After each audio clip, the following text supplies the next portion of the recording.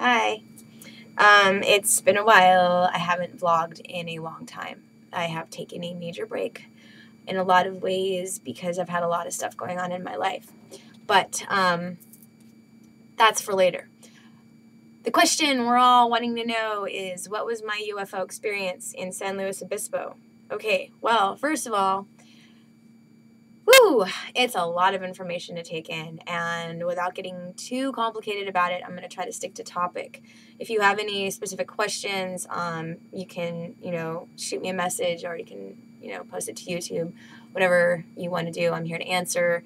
No hate comments, please. Those will just be completely unacknowledged, and I'm not going to participate in any negative energy. My beliefs are that of my own. I don't expect anybody else to take them on or necessarily believe me or even form that opinion. However, I do ask you to just keep an open mind and listen to my experience and, see what it makes you feel. And that's pretty much what my intention is. And to hopefully resonate on some level with something that you might have gone through and help other people to kind of come forward to talk about stuff that they might feel kind of weird about, because this is definitely a very touchy subject. But now, entering 2012, as I've said in a lot of my posts, we're at a time now where we can talk more about these things openly, and I think people are starting to wake up to a couple of different truths. Whether debatable or not, we're all sharing something in common, and that is the search for truth and knowledge, profound knowledge, ancient knowledge, if you will. Okay, to the point. So, I was in San Luis Obispo with friend and roommate David. Have a witness, he saw it too. And we were on the beach, and it was at night, and it was on our way back from a trip for the weekend from a performance that I did at Tribal Fusion Fair. And so we were driving back, and before we drove back, we wanted to stop off over at Spooner's Cove, which is in Montano de Oro. And it's a really beautiful part of the coast that I really recommend everybody get to at some point. It's amazing.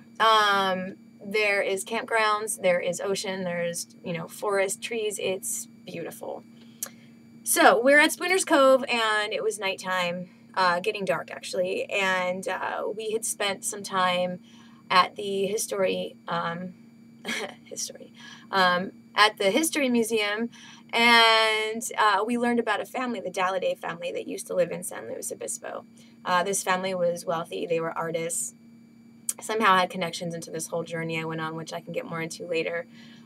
From there, we connected the dots and did some research, and just ended up back at the beach where we had been the night before and day before, which was just really amazing and beautiful, and, just earth energy to the max.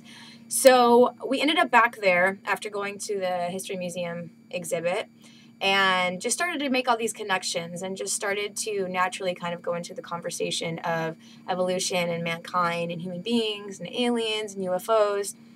And while we're talking about this, basically David noticed something in the sky, and it was like this huge light, just like kind of, steady, parked there, kind of thing.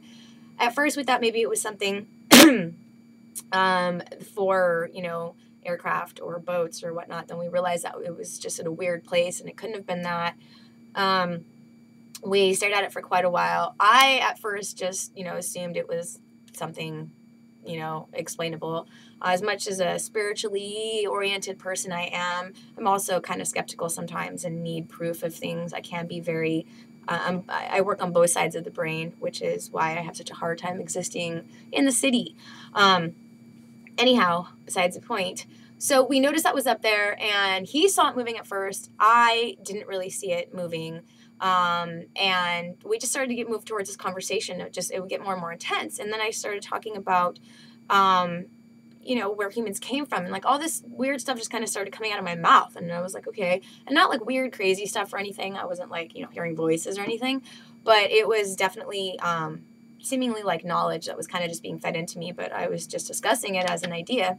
And we started discussing things, and next thing you know, he starts seeing this object move.